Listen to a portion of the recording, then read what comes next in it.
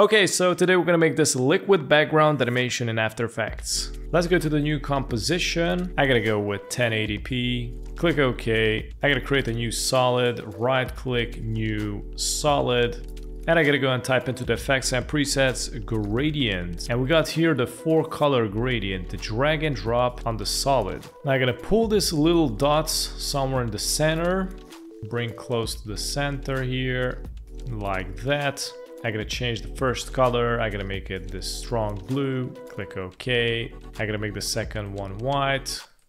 Third one is gonna be a red pink. I'm gonna click OK, and the fourth one is gonna be a purple. Click OK. Let's create an adjustment layer. Right click, new adjustment layer. And I'm gonna search for turbulence displacement. Let's drag and drop the turbulence displacement on the adjustment layer. Increase the size all the way up.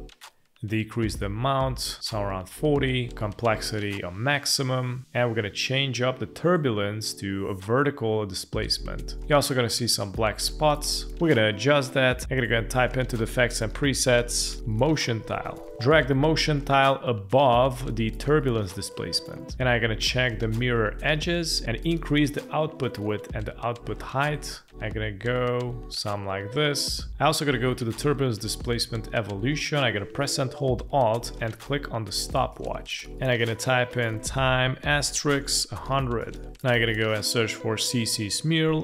Drag and drop under turbulence displacement, and you got 2 dots in here where you can reposition them. I'm gonna drag it some like this and increase the radius all the way to 1000, and it's gonna create some nice waves.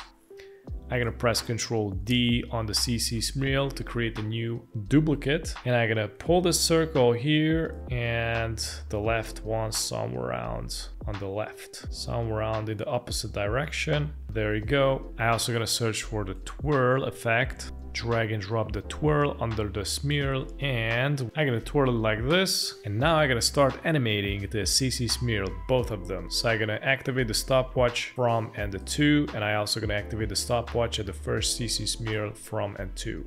I'm gonna go to the second, and I'm gonna click on the first CC smear and start pulling these, something like this. I'm gonna go to the second CC smear.